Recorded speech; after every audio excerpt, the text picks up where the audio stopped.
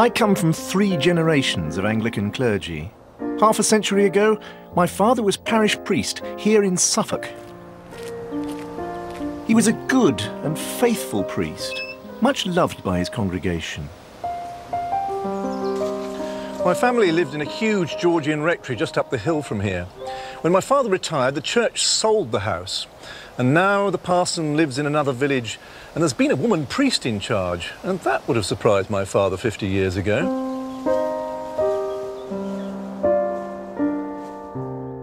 His was still the Church of Christendom, which had endured since the time of the Emperor Constantine the Great.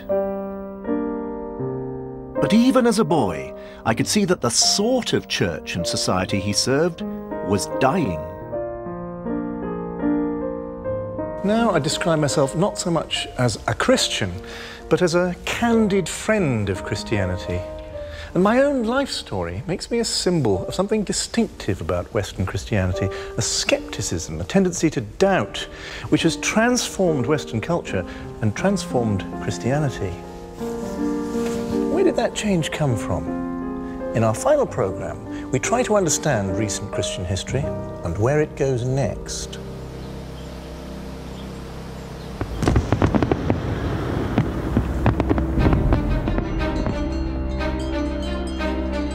For 2,000 years, the Christian answer to the big questions of existence was faith in God as revealed in Jesus Christ. That made sense of life and death. It taught right from wrong.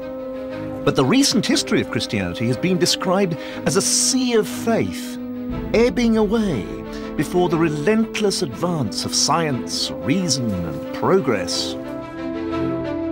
It's actually a much more surprising story. The tide of faith perversely flows back in. But Christianity has a remarkable resilience. In crisis, it's rediscovered deep and enduring truths about itself. And that may even be a clue to its future.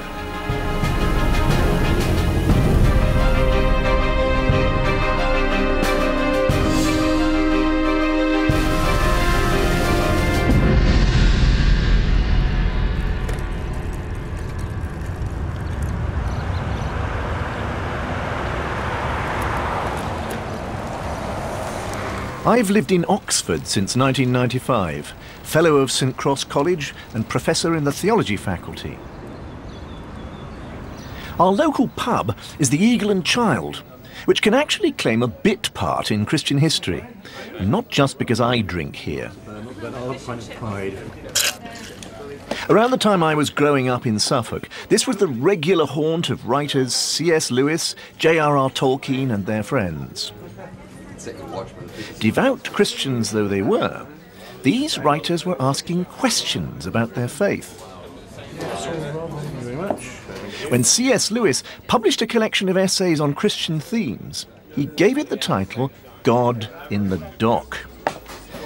That's a good description of the way in which Western culture has increasingly put the Christian God on trial. Of course, doubt is a fundamental part of religion. The Bible's full of it.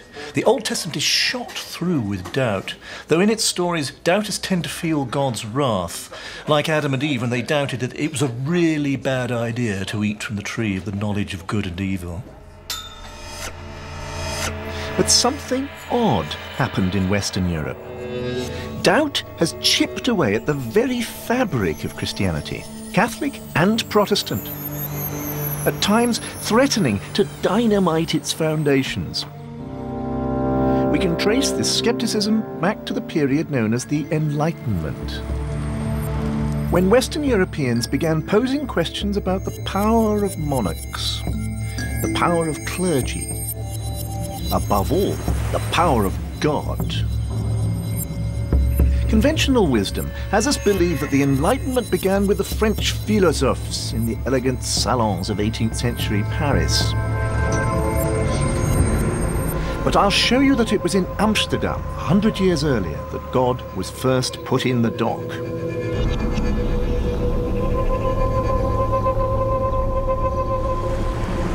In the 17th century, Amsterdam boasted an economic and social tolerance unequalled in Europe.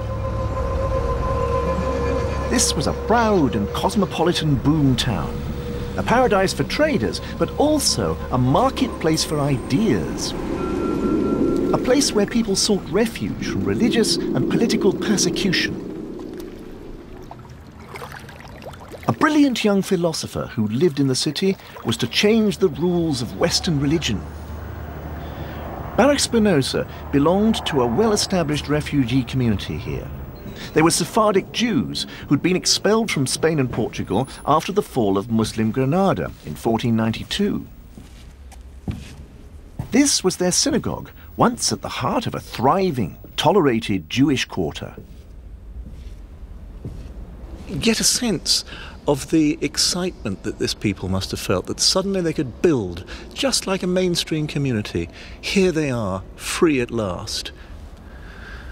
Coming from England, this building is pleasingly familiar. It's just like one of the parish churches which Sir Christopher Wren was building in London just at the same time, the 1670s.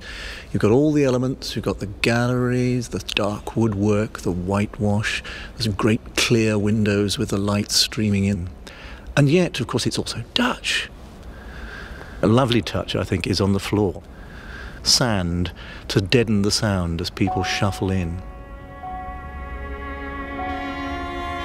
So, for many Jews, coming to Amsterdam meant rediscovering the riches of their tradition, building a beautiful synagogue like this. But other refugees remembered their sufferings. They remembered the Spanish Inquisition. For them, all religion became tainted by the same crazy dogmatism which had fueled the Inquisition. Baruch Spinoza felt like that, and he went so far as to question faith itself.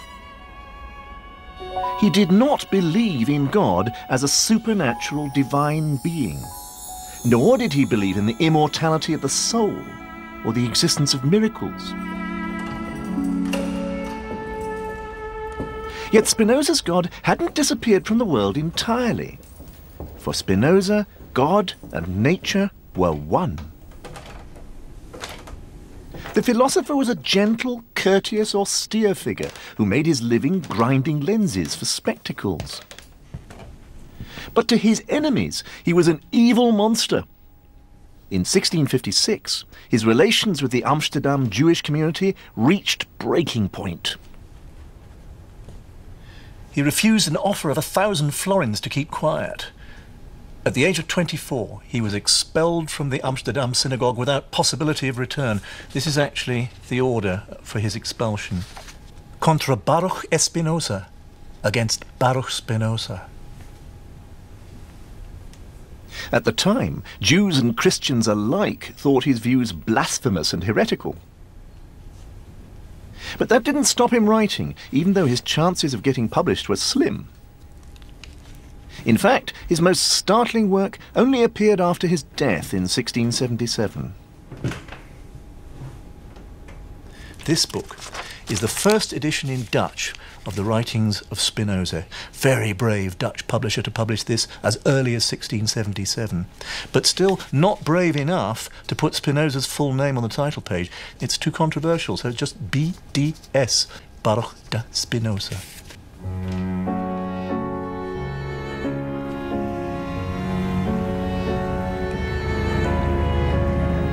I see Baruch Spinoza as the original doubter, the man who first dared to break with the past and question whether God was the answer. This was the beginning of that special phenomenon of the Western Enlightenment, an open skepticism as to whether there can be definitive truths in sacred books. In his lifetime, Spinoza was treated as a dangerous eccentric. A contemporary of his in England also raised fundamental doubts about the nature of God. But he's celebrated as a national hero.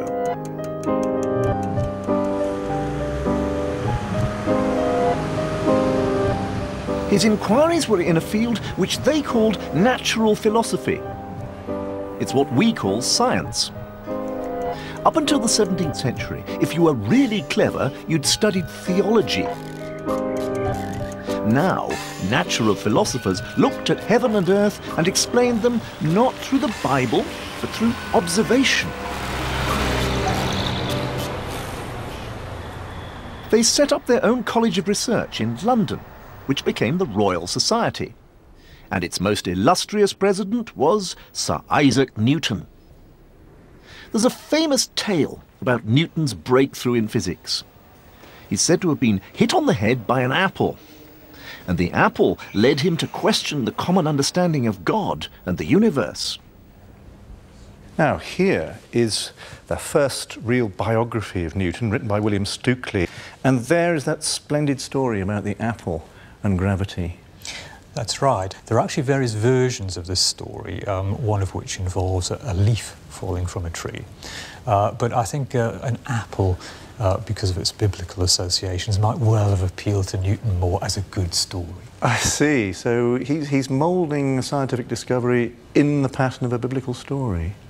That's right. And of course he's also moulding a Newton mythology. Newton is celebrated as a hero of science, but in no way was he an enemy of religion. Like Spinoza, he radically rethought it. He took the Bible very seriously, but on his own terms. He spent as much energy brooding on the prophecies of the last days in the book of Revelation as he did on the nature of gravity. And he insisted that the universe was run by laws laid down by the Creator God, who had then made the decision to leave the world to its own devices. Newton's God was becoming different from the God of the Bible. For one thing, his God was rational, like a natural philosopher, and perhaps for the time being just as shut away in his study or laboratory, whatever he might do at the end of time.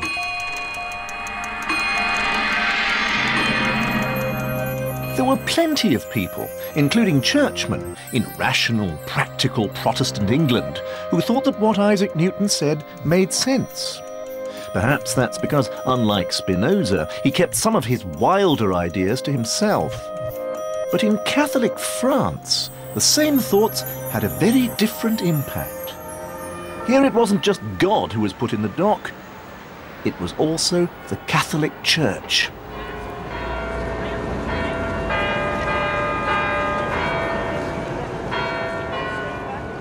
In the coffee houses of 18th century Paris, you could meet a new kind of philosopher. These were men of the world, journalists, playwrights and critics.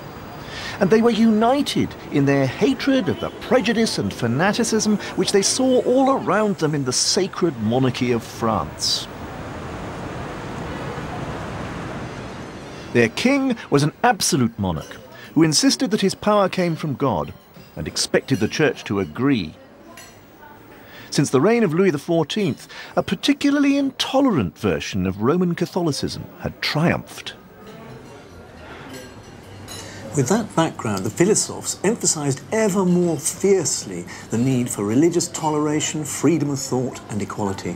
Take the best-known name of them all, Voltaire, the pen name of François-Marie Arouet, a French notary's son who just couldn't stop writing.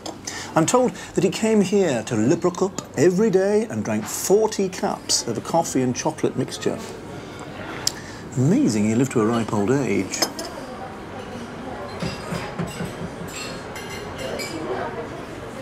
When he did die in 1778, aged 84, he was denied a Christian burial. Today, Voltaire's remains are laid to rest here in this mausoleum.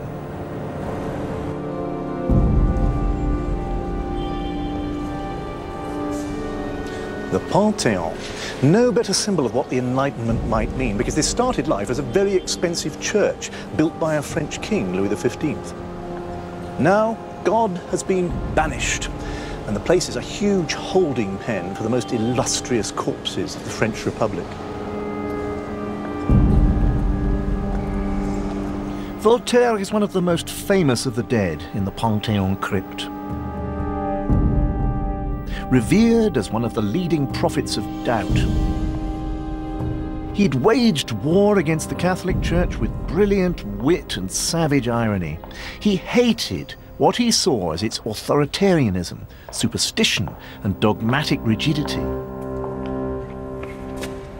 But beyond that, he also attacked the idea of a just God. At first, Voltaire subscribed to the idea of a benevolent creator God, a referee who makes decisions about human morality and justice. And even in his 70s, he said, if God did not exist, it would be necessary to invent him. That does suggest that we need God, but it's still pretty cynical.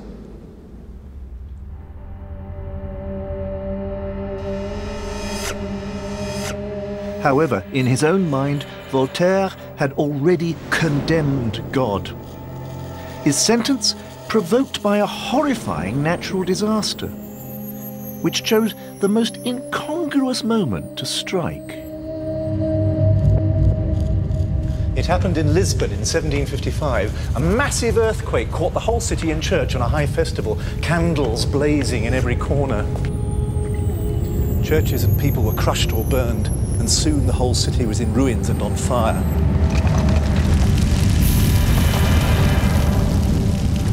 When the survivors struggled to safety on the broad waterfront, they saw a massive tsunami rushing towards them. Thousands were drowned. Where was a loving God in this monstrous accident?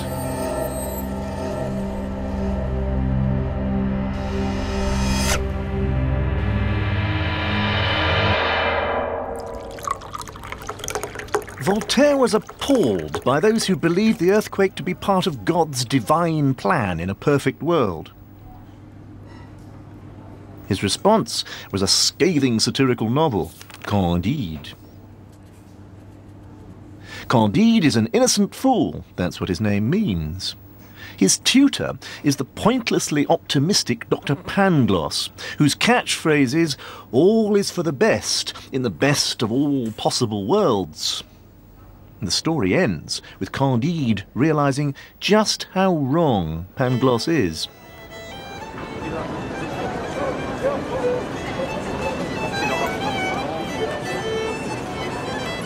Voltaire is the extreme example of a mood which seems to me to represent the most special, unusual thing about Enlightenment culture. It constantly stands back from itself, scrutinizing, comparing, examining objectively from every angle. No belief is exempt. Every assumption carries a health warning. There are many good things about this. It can produce a sanity, a healthy scepticism, and it produces a self-confidence which has made Western civilization one of the most dynamic in history. Formidable, c'est moi. But as Voltaire himself forcefully suggested, it's never a good idea to be too optimistic about human beings. His scepticism in the wrong hands was twisted and used to annihilate God and the whole of Catholic Christianity.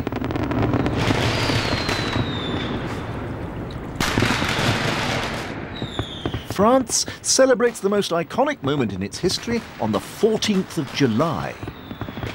On that day in 1789, the storming of the Bastille heralded the beginning of the French Revolution. All over Europe there was enthusiasm at the news of revolution. Bliss was it in that dawn to be alive, was how William Wordsworth remembered it, looking back on his youth. You could be forgiven in 1789 for thinking that the ideals of the Enlightenment had been realized. Liberty, equality, and brotherhood were within reach.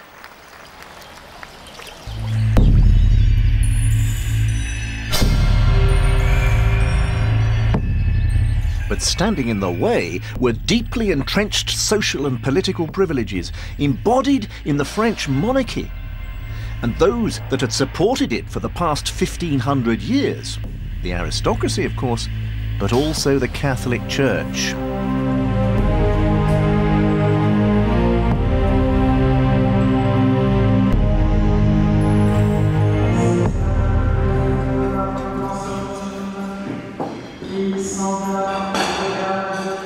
While the church had been only an object of ridicule for the philosophes, revolutionaries now had the power actually to strip the church hierarchy of its land and wealth.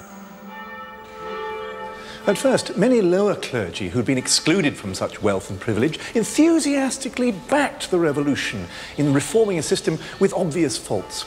But relations soon soured when the revolutionaries began confiscating centuries' worth of church properties and interfering in church government far more than the Bourbon monarchy had ever done.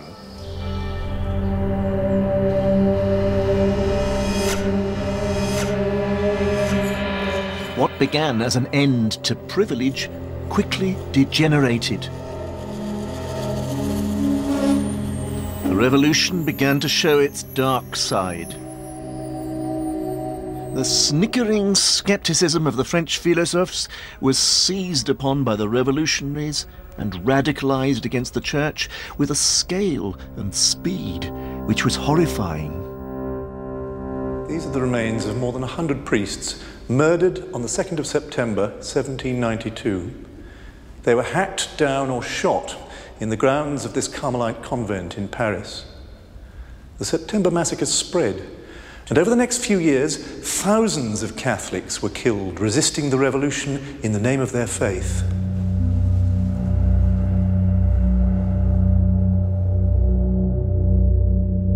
The revolution tried to destroy Christianity.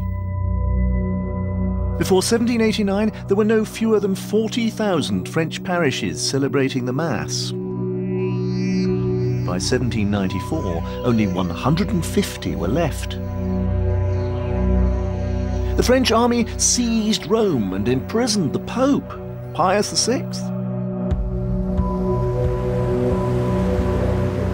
The revolutionaries even came up with a substitute ideal, one they hoped would inspire people to die for the revolution in the way that those priests had died for Christ.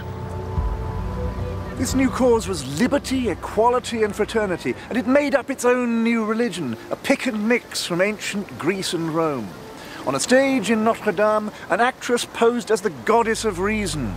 She didn't last long. So much for the victory of rationality. The French Revolution just could not wipe out the hold which Christianity had over people.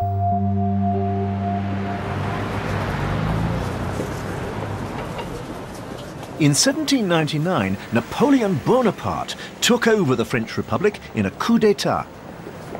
And at the centre of his blueprint for the future was a fresh deal with Catholicism. Napoleon had grasped a truth about the Church which had escaped the revolutionaries.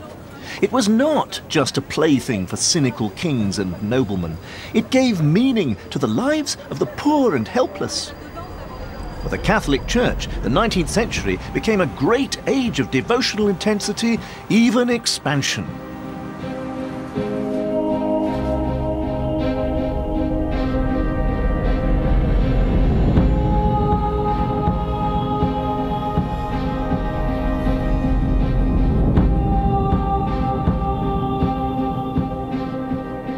This cathedral in Boulogne was totally destroyed in the Revolution. Now they slowly rebuilt it in the Baroque style, and they intended its dome to be the tallest in the world after St. Peter's in Rome.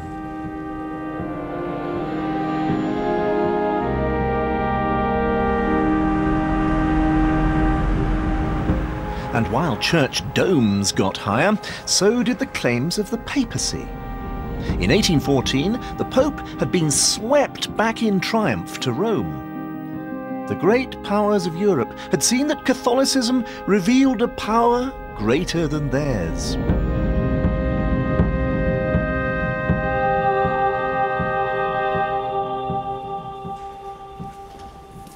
In spite of the Enlightenment and Revolution, the Catholic Church had re-emerged stronger than ever. These are the Benedictine monks of Saint-Vandrille in Normandy. Late in the 19th century, they came back home to their monastery, desecrated during the Revolution, the church destroyed. But here they are, living the same life as medieval monks before them. Except now they worship in a converted barn. Do you feel this is a victory over the French Revolution?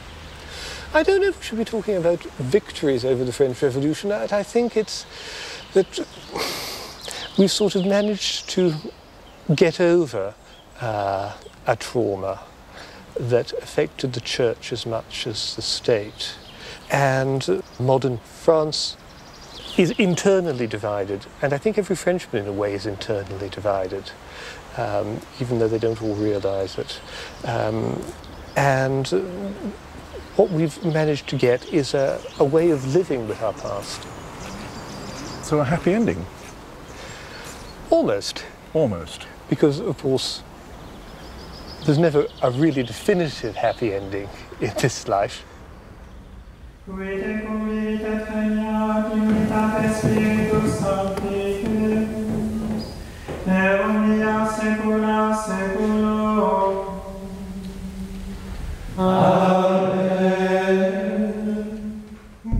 That surprising revival of monastic life showed that Catholicism wasn't just about power and wealth. It was also about spiritual growth through humility and prayer. Perhaps easy for monks and nuns in their stillness to see this. But there was still a danger that the Christian Church might accept its new triumph too easily. Because the questions which Spinoza, Newton and Voltaire had raised had not gone away. Catholics and Protestants alike could not avoid hearing the insistent voices of puzzlement and conscientious doubt. And these now focused more and more on the very basis of Christian faith, the Bible.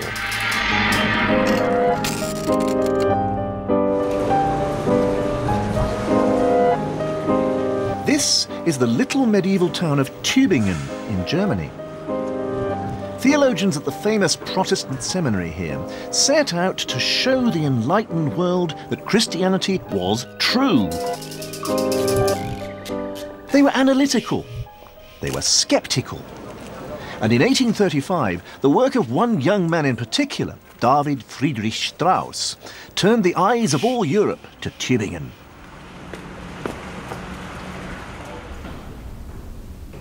Here, in what was once the university library, Strauss wrote an audacious book, a biography entitled The Life of Jesus Critically Examined. What he wanted to do was to prove that Jesus really had lived and preached, but his Jesus was not the only begotten Son of God, was not more than a man. And the Bible became a human creation, like the plays of Shakespeare. Its truths were the truths of Hamlet or King Lear. Now that is truth, but it is not historical truth.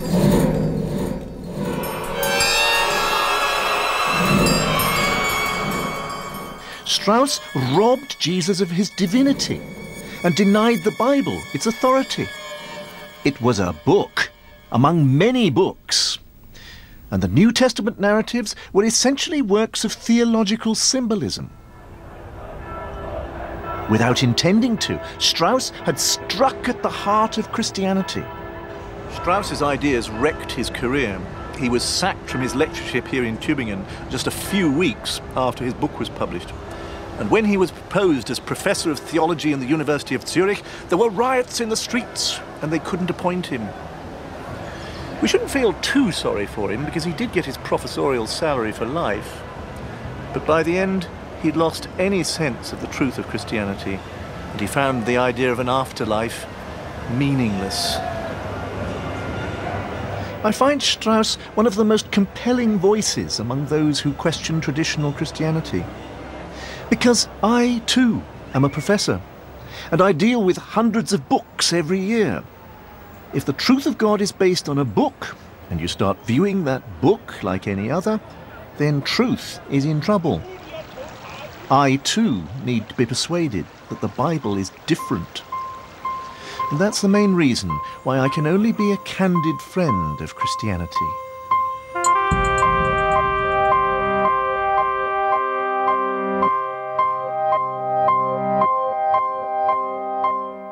In less than 2 centuries, the truths of the Western Christian Church had been put on trial. Newton challenged the idea of a God who intervenes in the world. Voltaire, the idea of a just God. Revolutionaries questioned the authority of the Catholic Church. Strauss, that of the Bible. Later, Charles Darwin found evidence in the fossil record to confirm those doubts. And yet, Christianity didn't crumple.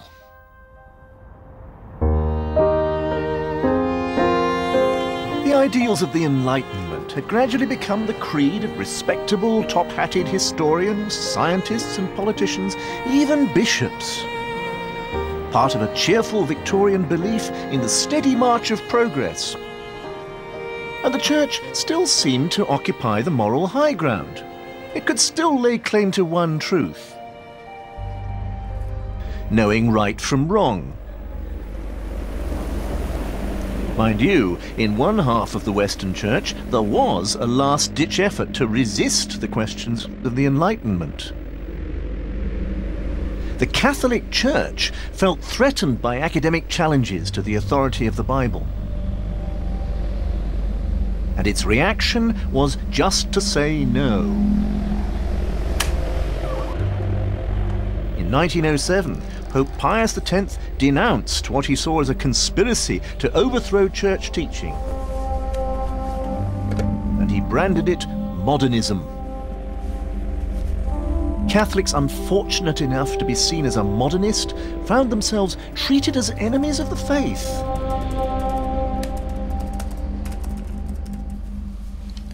The viciousness of the official campaign against modernism cast a long shadow across much Catholic assessment of new directions in doctrine.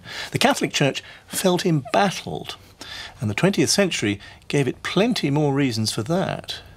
For Pius X had missed the real, far more terrifying modernism, the modernism of war.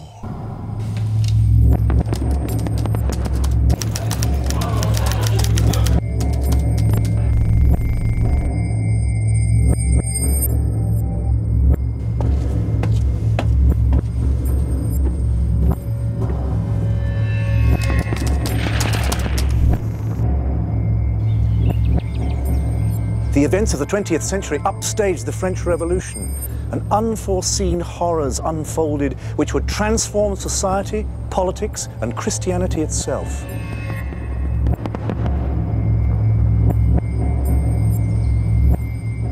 The murder of Archduke Franz Ferdinand on a Sarajevo street in June 1914 dragged the empires of Europe into the First True World War.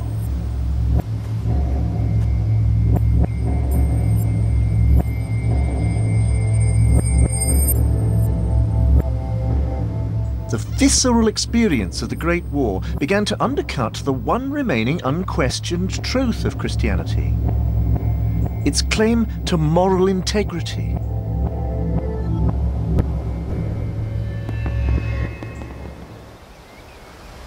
Men who'd been here had seen horrors that their families back home simply couldn't imagine.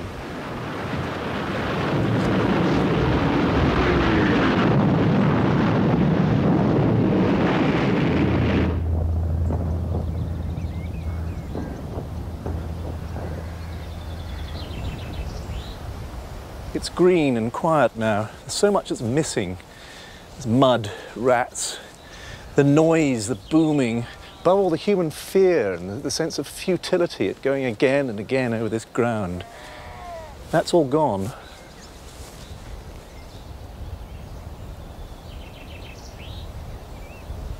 This little book is called Going to the Front, a Soldier's Daily Remembrancer, and it was issued by the Open Air Mission of London to all soldiers. And what it does is to try and associate Christianity, Jesus, with the English cause. For instance, what about this for a hymn? Yield not to temptation, for yielding is sin. Each victory will help you some other to win. Fight manfully onward, dark passions subdue. Look ever to Jesus, he'll carry you through.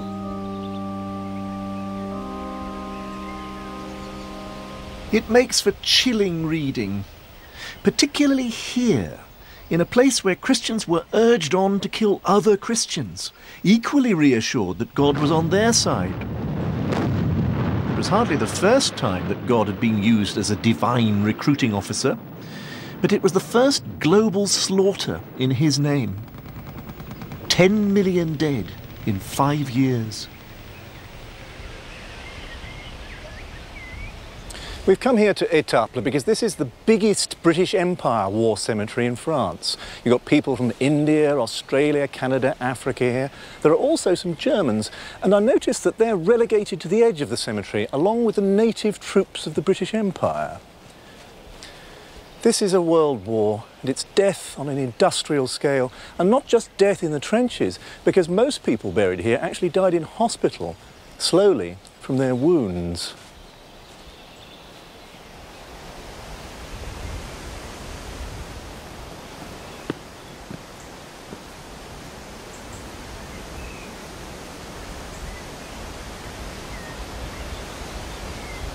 This is a wayside crucifix very near the front line. All crucifixes show the wounds of Christ on the cross, but this has extra wounds, bullet holes, great gashes in Christ's body. The First World War damaged Christ's body in a wider sense. Colonial troops were brought into a European bloodbath which had no concern for them, and for many the moral credibility of Western Christianity was gone forever. And in Europe, a generation lost its ideals, lost its optimism.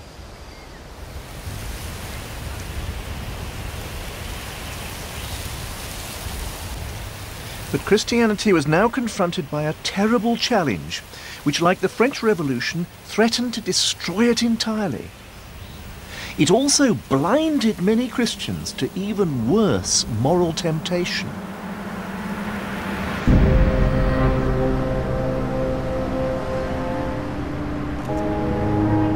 The threat came from another child of the Enlightenment, scientific socialism. In their Communist Manifesto, Karl Marx and Friedrich Engels wrote that freedom was only possible if religion was abolished. It was in 1917 that scientific socialism was put into action. When the Bolsheviks seized control of the Russian Revolution and bent it to their will, they came to see the church as the enemy, just as the French revolutionaries had once done. And Russian communism had far more time to behave bestially to Christians than the brief decade of the 1790s in France. And so, in those years between the wars, many Christians who feared the spread of communism were inclined to look sympathetically on any anti-communist group. European Christianity was drawn into a fatal alignment with forces which had little time for the God of love.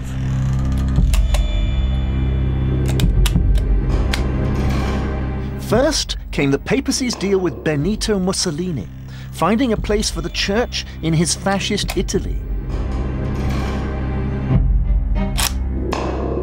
Then, with Spain's brutal nationalist leader General Franco, who could present himself as the champion of the Catholic Church as his Republican enemies burned churches and murdered priests.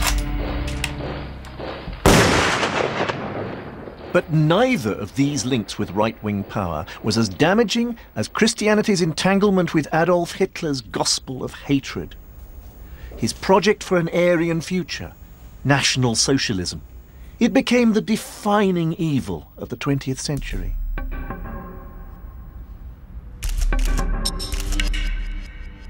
The Martin Luther Memorial Church in a quiet Berlin suburb has an uncomfortable history. It was planned in the 1920s by conservative German nationalists to celebrate the German identity, the legacy of Luther. But by the time it was actually built in the 1930s, it had been hijacked by the Nazis for their own propaganda purposes. So the organ was first played at a Nuremberg rally.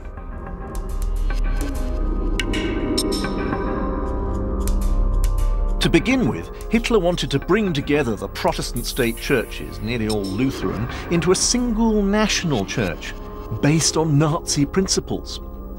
To get his way, he appointed Ludwig Müller as the Reichsbishop. Müller was the leader of a small group who called themselves the German Christians. They purged Christianity of its Jewish roots more radically than any other Christian group in history. They said that Jesus Christ could not have been a Jew. Few versions of Christianity have openly scorned virtues like compassion or humility, but they did. They actually called themselves the stormtroopers of Jesus Christ. All the swastikas which decorated the church are gone, chiselled out of the stone carving and whitewashed off the ceiling. Yet there's enough left to act as a reproach to Christian collaboration with Nazism.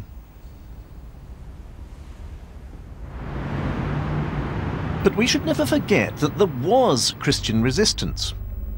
And for one fleeting, heartening moment, it came from the papacy itself.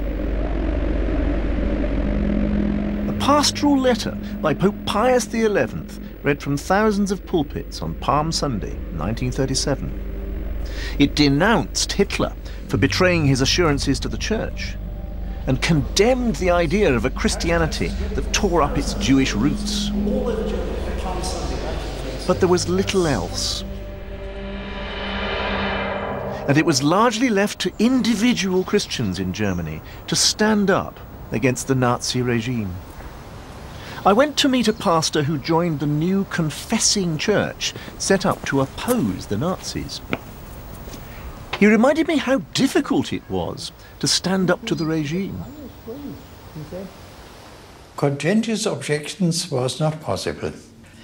We had one man refuse military service and got executed. So I tried to preserve a pastoral existence as a soldier. So what made you able to see through this nonsense when so many others could not see through it? Hitler was betraying people in speaking in a pious way.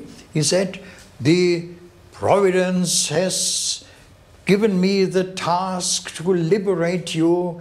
And many who called themselves Christians were also, politically at least, Nazis. They were just drunk by their ideology and by the personality of Hitler. It was a secular worship. And this was really difficult to undermine. But it must have been obvious how dangerous it was right from the start to be a member of the confessing church. No, you mustn't read the history from the end.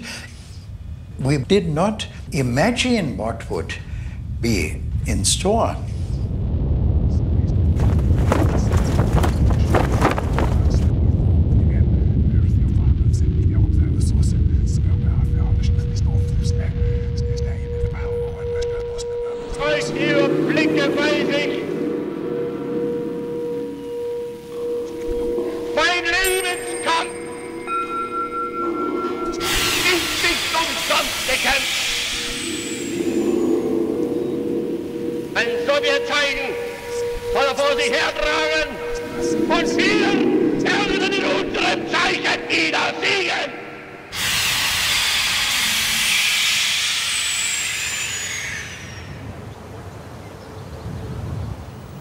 While the world ripped itself apart, one of the greatest crimes against humanity was being carried out with ruthless efficiency across Europe.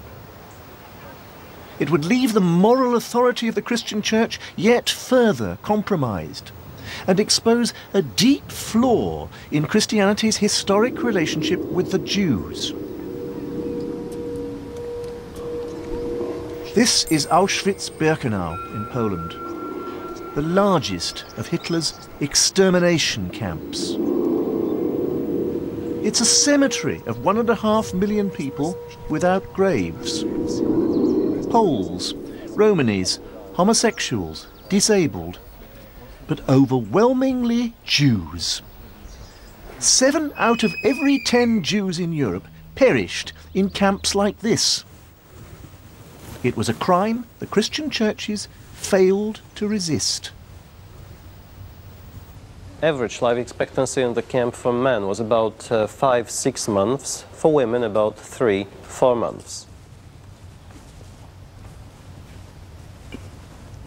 Well, it's a grim place. Tell me how many people would be in here? Well, the SS planned that about 700 prisoners will stay in one barrack like this. Oh.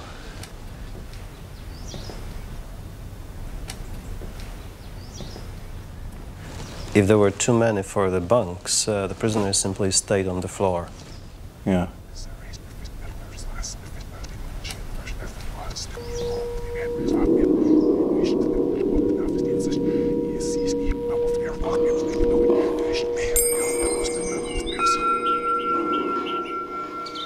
This place is an offence against the Christian gospel. I mean, it's an offence at an obvious level. It offends against mercy, pity, truth, and love. But at a more profound Christian level, it offends against the fact that Christianity is a story about a person who is both human and divine. This place was designed to rob human beings of their personality, to make them less than human. It will not do to say that the Nazis were anti-Christian. It won't even do to say that Jews died for racial reasons, not because of their religion. The Nazis were able to do their evil, destructive work because they were so good at playing on myths, the myths which lurk in people's minds. And this myth was that the Jews were the killers of Christ, the enemies of Christian civilization. In that sense, Christianity is implicated fatally in the murder of the Jews.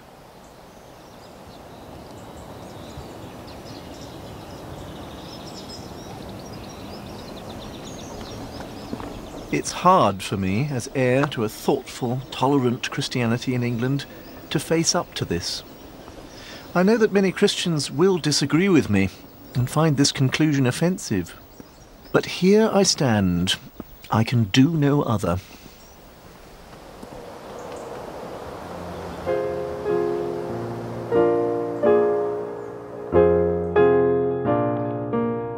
In the years after the war, I was a little boy growing up in Suffolk. I knew little of the challenges facing Christianity. In the 1950s, church attendance actually increased in a chastened, frightened Europe. But that mood passed. The horrors of the first half of the 20th century had raised the old question Voltaire had posed in response to the Lisbon earthquake. In Auschwitz, where was a loving God? Europe was sickened by any system which made absolute claims to truth. Communism, fascism, Christianity.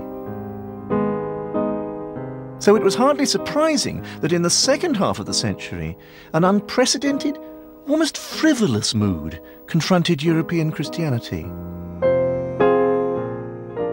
Religious indifference, apathy.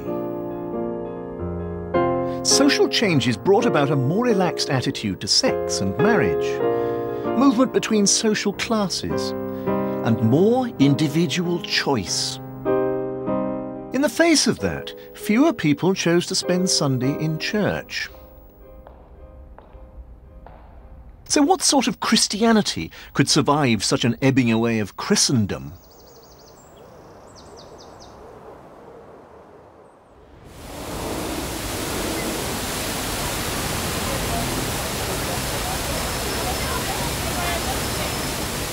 On the edge of Trafalgar Square stands an Anglican parish church. It tells me a lot about what's happened to Christianity in the last few decades. On the face of it, St. Martin in the Fields is a church of the establishment, the parish church for the royal family, the Admiralty, and 10 Downing Street. But that's not why it's internationally renowned. St. Martin's has broken new ground in exploring what it might mean to be a church in a secular, sceptical age. Historically, it's never shied away from controversy. So, between the two world wars, it was pacifism. Amnesty International was thought up in one of these pews.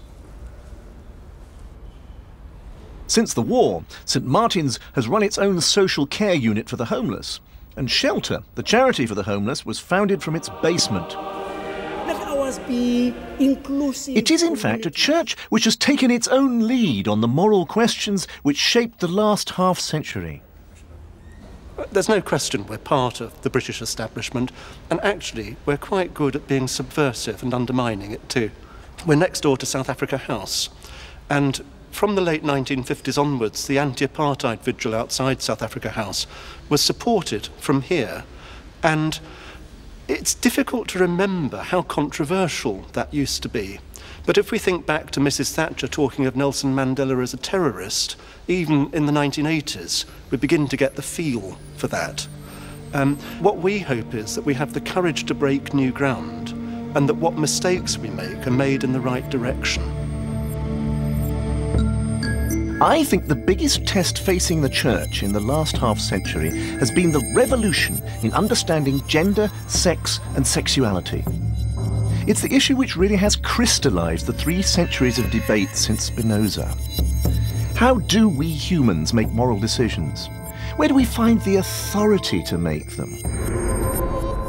It's something which I've thought about a good deal, being a gay man in the middle of the church's struggles about sex. What is it about gender and sexuality? What is it about this issue which has created so much anger and conflict?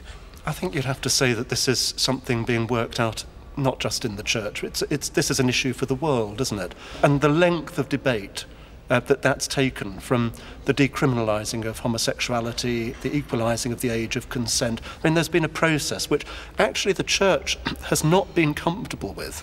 And the difficulty for us is, I think, the scriptures don't say anything about faithful same-sex relationships. And therefore, what's condemned in scripture isn't what we're dealing with now. Well, you're actually saying something quite shocking. The Bible doesn't have an answer to a major question. Oh, I think the Bible does have an answer. That's not the same thing at all. I think the Bible's answer is that what matters between human beings is loving, faithful, honest relationships.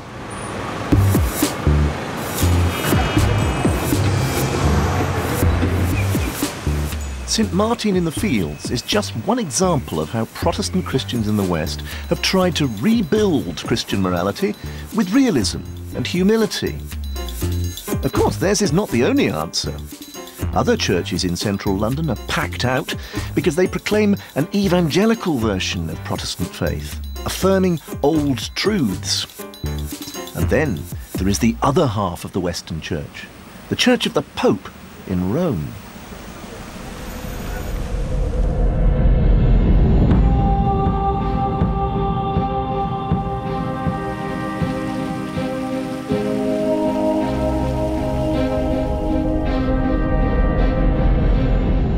Catholic event of the 20th century was the Second Vatican Council, which Pope John XXIII summoned to Rome quite unexpectedly in 1962. Vatican II turned worship from Latin into the languages of the people. It reached out to Protestant and Orthodox fellow Christians, but it also apologized to Jews for nearly 2 millennia of Christian anti-Semitism. And in a break from the past, Vatican II suggested that the Church might not have all the answers after all. 30 years ago, it seemed to set the future for Roman Catholicism. A spiral of change, an experiment in faith.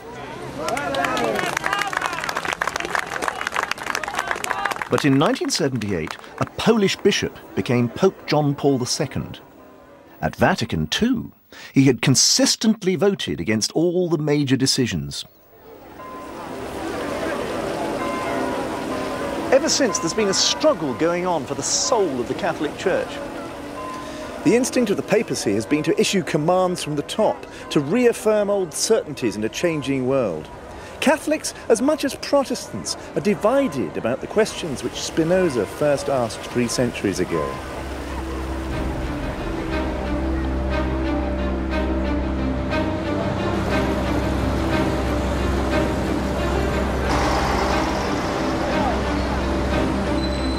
In this series, I've chronicled the history of a faith which began with a little-known Jewish sect and exploded into the biggest religion in the world. history of Christianity has been the never-ending rebirth of a meeting with Jesus Christ, the resurrected Son of God.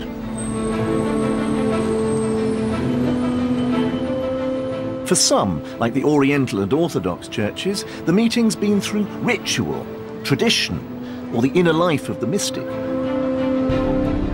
For Western Catholics, through obedience to the Church. For the Protestant churches, through the Bible. And it's the variety which is so remarkable in Christianity's journey. It's reached into every continent and adapted to new cultures. That's the hallmark of a world religion. So where is Christianity going in the 21st century? What's its future? Well, it depends where you look. In my journeys around Asia, Africa and Latin America, I've been struck by the sheer exuberance of Christian life. The Pentecostals in particular, I think, may surprise us. And in fact, they may surprise themselves by what they find in their own Christian adventure. Outside Europe, numbers of Christians are rising at a phenomenal pace. But in the West, they are falling.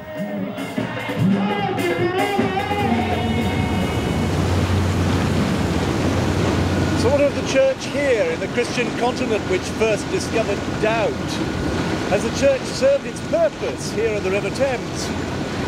Well, when I was young, the Thames in London was a dead river. No fish, the docks closed and mouldering, no life. And look at it now. If the history of the Church teaches us anything, it's that it has an exceptional knack for reinventing itself in the face of fresh dangers. The modern world has plenty to throw at the Church. Scepticism, freedom, choice. But modernity can't escape the oldest questions at the heart of the messy business of being human. Questions of right and wrong, purpose and meaning. A wise old Dominican friar once reminded me of the words of St. Thomas Aquinas. God is not the answer, he is the question. And as long as the Church goes on trying to ask the question, it will never die.